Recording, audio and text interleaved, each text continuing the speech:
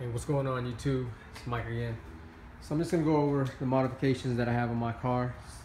Again, it's a 2014 Nissan GTR Black Edition. Bought it slightly used from a dealership in Miami. Bought it with 11,000 miles. And since then, it's been about 6 months. I put about 1,000 miles so far. So I drive it on the nice days, on the weekends, car meets or whatnot. But start off with some modifications. So I got the JDM clear front side markers. I got the headlights and the bumper lights wrapped with the Dragon laminates and the Neo smoke. Got the iJDM red tow hook up front. Under the hood, I got just some AEM 2.75 intakes wrapped with the gold DEI heat tape.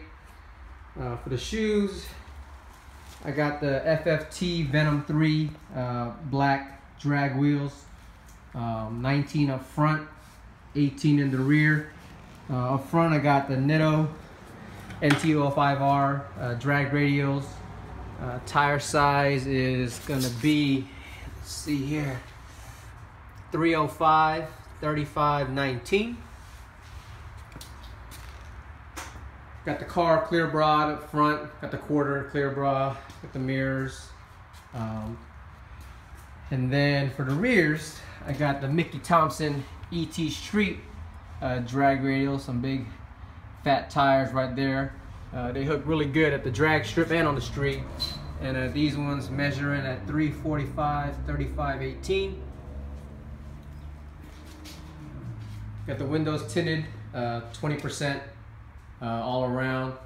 Got the roof wrapped with the vivid carbon fiber gloss wrap, and then, as you know, earlier we did the trunk in the same material. Up in the rear, got another red iJDM tow hook, gloss carbon license plate frame. The diffuser here is from Aerodynamics. So you can see here, nice aerial flow dynamics. So great product, great price. And then for the exhaust, you can see here the nice little titanium tips. So this exhaust is actually from MXP, and it's their straight pipe race version. And I got that hooked up to their MXP catless unresonated mid pipe. And then you can see here I got the SSP carbon exhaust guards right there.